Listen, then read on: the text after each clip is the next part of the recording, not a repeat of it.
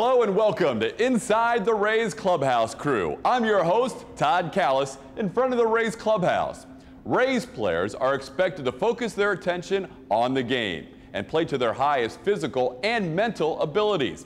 To help them achieve that goal, Rays manager Joe Madden and his staff keep track of the details on the field. Before and after games, Clubhouse manager Chris Westmoreland, known as Westy, and his staff pay attention to the details that otherwise could serve as a distraction. I have 4 guys that work for me in the clubhouse. First off, my full-time assistant is Jose Fernandez.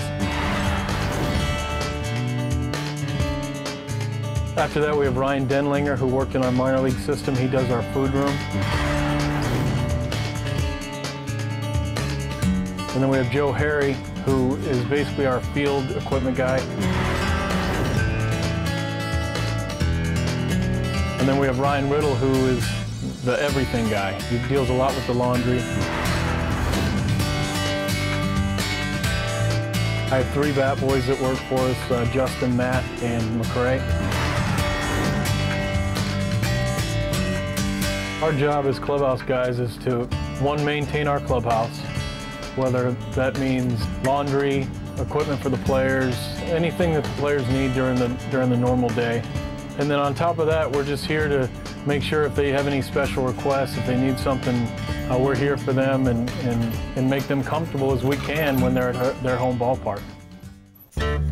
Each member of the clubhouse crew has his own responsibility. And for Jose, his day starts with the mail. The first thing that I do, get all the packages for the players, all the mail, whatever they need, the boxes, I go open the boxes, whatever they have in the boxes, put them in the locker, make sure that I write down everything that they get so that we wouldn't forget just in case they ask if they, waiting for something. That's basically how I start my day.